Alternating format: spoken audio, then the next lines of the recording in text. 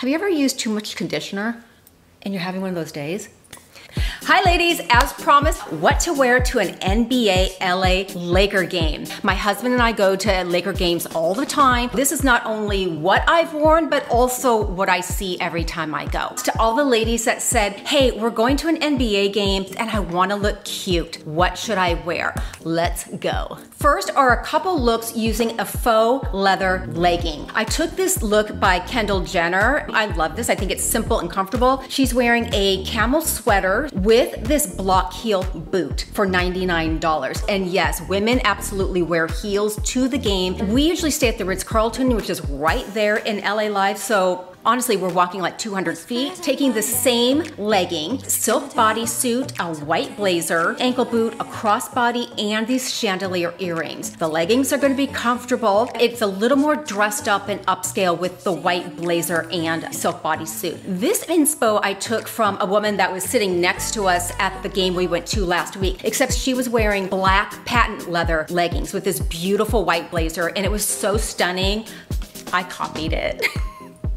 Second is a leather pleated pant and diamonds. I took this inspo from Kim Kardashian, and honestly, I wore something very similar to this. These are a beautiful slouchy leather pant. They're vegan, a fitted t-shirt, and I love this diamond choker. I found it for $49 on sale, and a tennis necklace to layer over it. I also found this faux fur trench coat. This serves two different purposes. First and foremost, if it's cold, obviously you want a jacket, but it also serves as a fashion element. I like to carry something like that over my arm with my handbag because it makes your entire outfit look more luxurious. I love this look. I just think it's luxurious and it's comfy.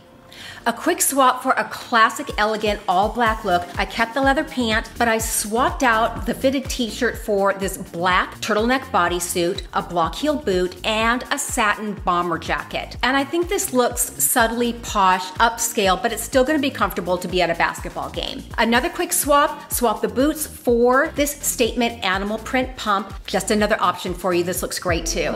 Yes, you can wear jeans, and sometimes if I'm wearing jeans to something like this, I keep the rest very upscale. I've got a pair of slouchy jeans. These are only $128. A simple turtleneck, this mesh boot, which I really love because it looks expensive. Well, it is expensive. It's $445. But the design, the ruching, the detail of this boot is subtly eye-catching and elevates the rest of the outfit. I also have this feathered jacket because I couldn't help myself, and I would do a red or a nude lip. I love this feather jacket. I have one almost exactly like it. It adds luxury and an additional dimension to your outfit. Next, this is exactly what I wore to the last game. I wore these pair of navy patent pants. I got them at Anthropologie. They're on sale now for $89, and they're super cute, you guys. They do not look cheap. I would not bring you anything cheap. A simple white fuzzy sweater and an ankle boot. Now, I live in Southern California. It was cool and crisp, but it wasn't cold. If you live in another area, obviously you're gonna wanna add a jacket to that. Finally, last but not least, a silver patent pant. These are $195, also from Anthropologie, a simple black button down and a heeled sandal. If you live in different parts of the country, you can absolutely adjust these to fit your area. So for example, if you're thinking, yeah, I live in Wisconsin, I'm not wearing silver patent pants. I totally get it. Just take the concept, a fancier pant, a black button down, and a heeled sandal, or a slouchy pair of jeans, and then kick up the other elements according to your own taste in your own area. Please,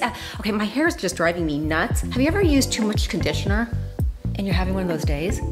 If you have questions, just ask below. We are a no judgy eyes community. There's never a dumb question. And until a couple days from now, I'll see y'all soon. Bye.